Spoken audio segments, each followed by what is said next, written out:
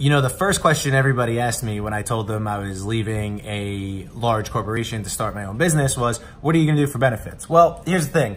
You know, there are ways to pay for your own benefits, especially if you have your own business and you're actually registered as an LLC. There are different ways to do it. You just have to do the homework up front.